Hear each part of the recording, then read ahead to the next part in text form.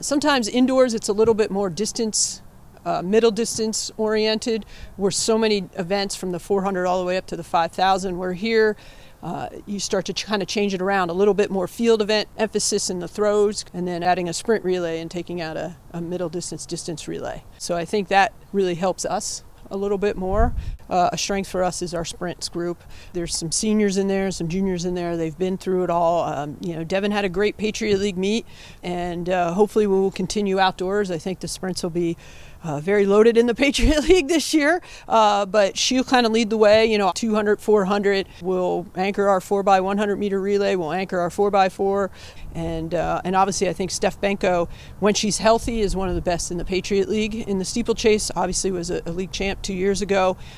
Tom Day will bring some things into the mix in the steeplechase, and even coming back in like a 5,000 for him. So, and then there's some young ones that have gotten some experience through the indoor season, and those guys are going to do some big things for us too, and it's just getting experience.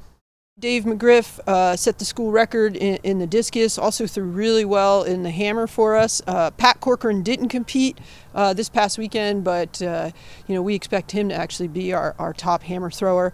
Mike Morale in the javelin, as well as Colin Owen. Colin was a scorer last year at the Patriot League in the javelin, so those two guys certainly give us a pretty good 1-2 punch in that event.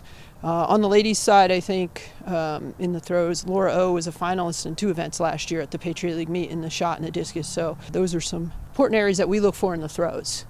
The biggest thing you shoot for is the Patriot League championships. And then after that are your qualifiers. I know McGriff looks like he should qualify for the first round of the NCAAs this year with that distance. It's gotten in for the last 3 years. So hopefully he continues on all the way to the end of May, and if not, till June.